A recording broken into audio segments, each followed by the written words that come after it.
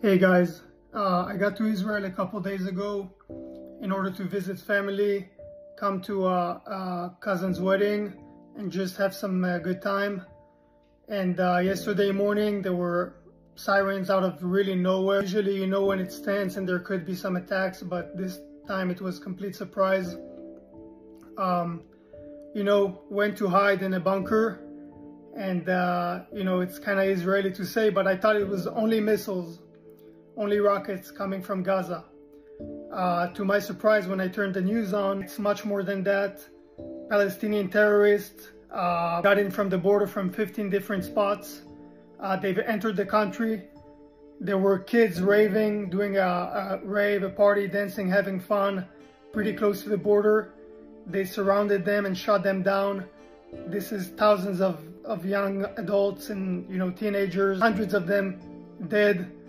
At the moment, it was a big shock. They kept coming into villages, butchering families, shooting them down with RPGs, with automatic rifles, just shooting everybody down, throwing grenades, and also taking many hostage.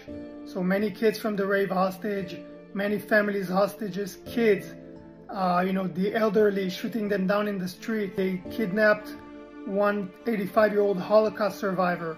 And just doing horrible things, war crimes, nothing against military, nothing against the police, nothing that would make them fighters, freedom fighters.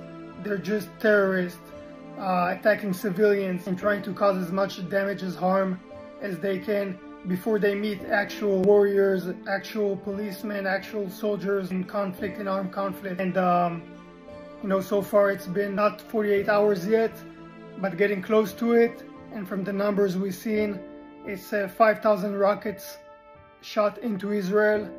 It's over 2,000 wounded, 700 murdered, over 100 estimated kidnapped, taken hostage into Gaza. And this is what they've always been trying to do to us. This time they succeeded in getting in, but the war is still ongoing. And there's still many, that are missing and could turn up dead or taken hostage or who knows what. Many women raped before they got killed, before they got murdered, or before they got taken hostage, while they're getting taken hostage. Just horrible stuff. And the sheep mask is off and everybody can see the wolf. This is what Palestinian terrorists have always been wanting to do to us, and this is why we've been defending ourselves this whole time. This is why we always strike military targets, and we, as a moral army, actually try and hurt soldiers, actually try and kill heads of their leadership, and just anybody that wants to harm us. If you don't want to harm us, we have nothing against you. But, now enough is enough. We're taking the gloves off, and we're gonna have to defend ourselves. We're gonna have to strike back, and it's gonna be pretty hard. So, we'd love your support, but we don't need it.